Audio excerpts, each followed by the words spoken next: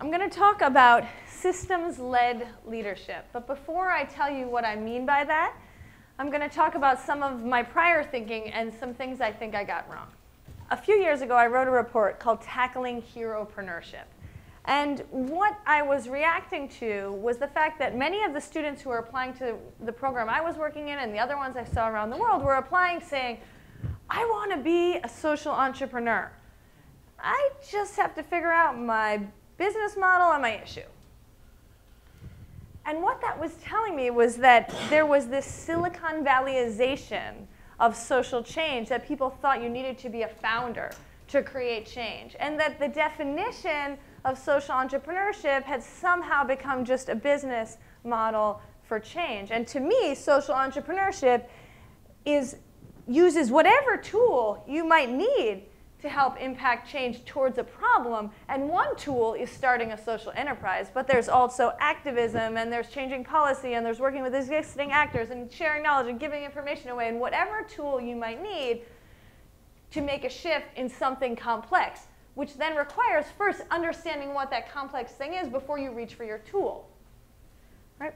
And so I wrote about that, and I gave a TEDx talk last year about this, and I talked about how when we teach business, we talk about organizational growth, the individual business growing. How are you going to outcompete your competitors, gain more customers, gain more market share, gain more money in your bank account? And if we teach impact the same way, we're saying, how is your organization going to grow its impact, get bigger?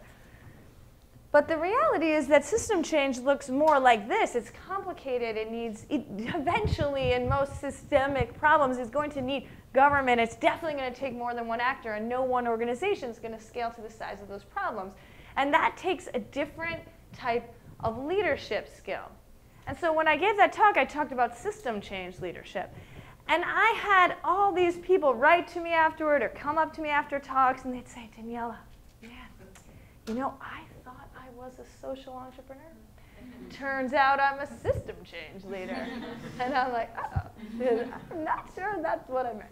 Right? And so I realized that when a lot of people are talking about system change, they're talking about this role. This kind of like mythical, but there's lines connecting all this, and it's basically this Harry Potter style role saying, okay, I'm a system change leader, and I'm going to change the system, right?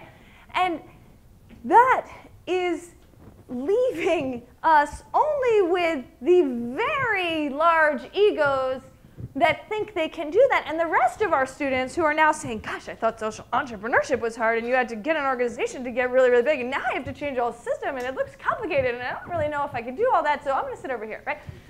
So in order to engage the rest of our students, we need to say, you don't need to be a founder to be systems-led. And you also don't need to take it all on. Actually, you can't, because there isn't that role. And so if we I now start using this term system-led leadership, because system change leadership is I am the leader who's going to change the system. System-led leadership is the system is leading me to figure out how I might contribute with my unique skills of myself or my organization, right? And so therefore, that requires, I would define it as designing your personal or organizational strategy based on an understanding, at least a partial understanding of the system. You're never going to understand it all, right? And so that also requires you to kind of set a vision or a goal for what might be better, what might change, but knowing that you'll never be able to take credit for it, and you'll never be able to do it alone. So we're measuring things outside of just, here's what I'm achieving. It's what's happening over there, because even if I close my eyes and sit down for a while, that's going to change, right? So that means we need to talk about different roles, not just this like magical hero system change leader, but the different roles, like the role of convener, which is what Ashoka U is doing with us right now, bringing people together, saying, hey, do we want to map systems together? We want to set some collective goals. We want to learn from each other, right? The role of educator, someone who is sharing knowledge across a sector. Sorry, these graphics are supposed to be different. But who's sharing knowledge across a sector, and so that others can build upon those things. Or maybe like solutions journalism, educating the public or others to know what's happening or what issues they might want to get involved in. Or the role of a gap filler. Sure, I'm going to start something new, a new venture, a new initiative, but I'm not just starting another solar company and I'm competing with these others. Instead, I'm starting something that's building on what's already there and trying to contribute to a more complicated solution network. Or I might be a connector, and an example I often use for that is an organization called RARE, based in DC. They have 40 years experience of doing environmental behavior change for the environment. And so instead of viewing those other nodes as competitors for other ocean funding, they realized, well, we've been around 40 years and we got this big. And if we're around another 240 years, we might get this big. But we're never going to be in every single coastal community by then. So let's take what we've learned and codify it. And they created a Center for Behavior Change in the Environment so that they could start to train other people and share that knowledge so that other people can build on that.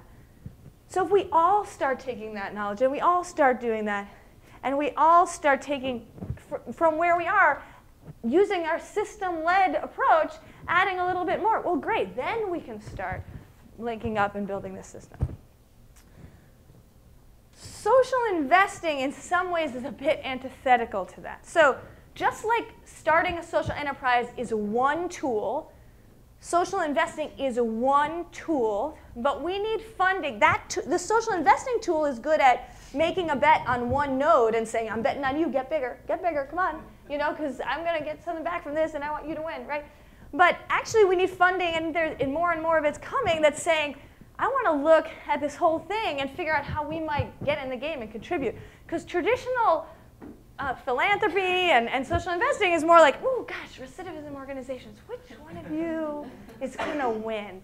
How are you unique? How are you better? Okay, number 2, I'm picking you. You didn't fix it. Your fault. Next one, not pick you, right? No, we got to get in the game and figure out how we can contribute to this in a wider way. And so when I wrote that report, Tackling Heropreneurship, a few years ago, I added this question. I said, imagine if every single social investment fund, accelerator program, every social business plan competition asked this question, which is, tell me the 5 or 6 organizations that you've spoken to who are working in the same sector as you, same geography, whatever, and how are you building upon their successes and failures, right?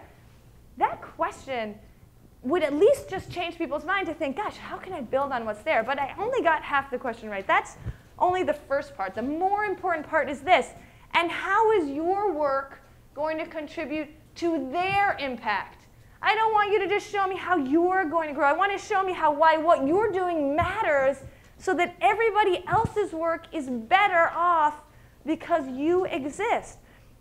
If we asked that every time we started to teach, it's different from teaching social business growth. Fine, teach that too. But if you want to teach systemic problem solving, ask people this question instead of how you're unique, how you're going to win, right? Like, okay, guys, I'm going. You got 2 hours, global poverty. One of you is going to win $20,000. Go. Give me, right? We need to teach building upon understanding.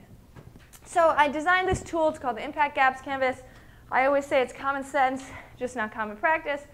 Common sense that before I go in, if I really want to solve a problem, I would want to understand a bit about the challenge and a bit about what's already being tried so that I can decide which tool I want to pick up to contribute to change. So this is available online for anyone to use, and we turned it into a competition called Map the System, and it's running at 30 universities around the world right now. McConnell Foundation funds it at 12 universities across Canada.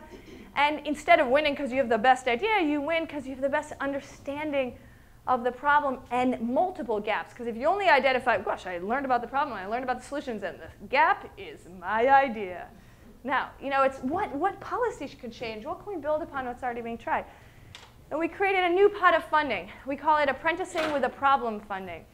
Because what we realized is that there was only one pot of funding that students were applying for, the business plan competition, but so many students just wanted to get their foot in the door around an issue that they might care about. And so that funding allows you to go get an internship, do some research, get a job in a sector, and try something out. I wrote most of this up, a lot of this up in a little toolkit. It's available online. It's funded by Recode as well, and created in partnership with Recode. So please check that out.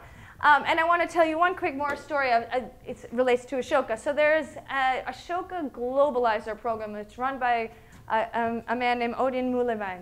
And Ashoka's always talked about system change. And when his work is taking these Ashoka fellows, people have been doing this work 20, 30, 40 years, right? At some of them. And they do this 12-week program. And McKinsey helps them accelerate their organizations. And it used to be kind of focused on that. But now what he realized is actually they spend the first half of that time trying to come down to this one sentence, which they call targeted system change. These are people who are deep in the problem, deep in understanding. And it still takes them 5 or 6 weeks to figure out, understand the system and how they might want to change it. And we're kind of assuming it's already there before we walk into the hackathon, right? And here's an example. One of the groups was selling low-cost insurance in garment factories for economically poor communities, right? So they went through this program and they mapped the system, and they probably had a big vision of, like, you know, everyone having access to health care, but that's really hard and that's a long way away. And so what can we achieve sooner than that? And so they realized, well, actually, the sentence that we could help achieve in the next 5, 10, 20 years in the short term is that there's a marketplace for low-cost insurance for the poor. Imagine that mind shift. The week before, you're like, okay, let's try and get in more garment factories. We're selling low-cost insurance for the poor. Now your goal is a node towards system change, which is there is a marketplace for low-cost insurance for the poor. That means you're trying to create competitors. You're trying to teach other people how to do what you do. You're trying to change policy. You're trying to advocate. And what they've said is that people who go through this program close down whole departments and start up whole policy organizations, advocacy organizations, right? So we need to give our students examples like that so they can start to think in how they might contribute to wider change, not just start another social venture. Thank you very much.